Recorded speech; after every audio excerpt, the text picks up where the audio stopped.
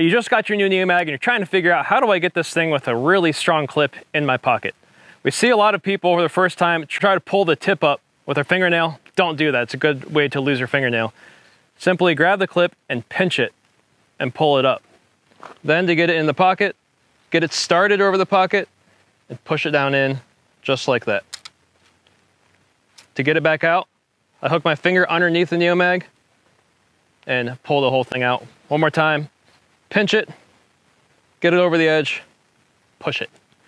Hope it helps you guys out. If you have any other questions, hit us in the comments below. Customer service is always happy to help you out. You guys have an awesome day.